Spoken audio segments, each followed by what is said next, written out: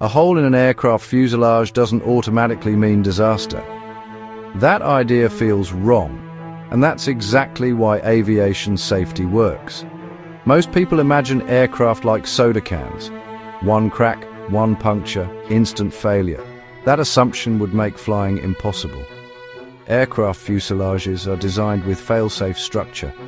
That means multiple load paths, layered skins, frames and stringers. Cracks are expected, not feared.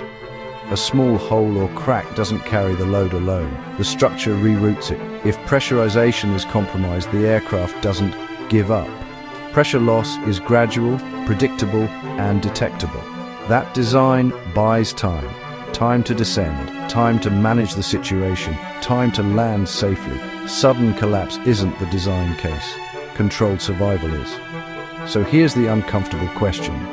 Would you rather fly in a structure that looks perfect, or one that's engineered to keep working after damage? Because aviation chose the second option.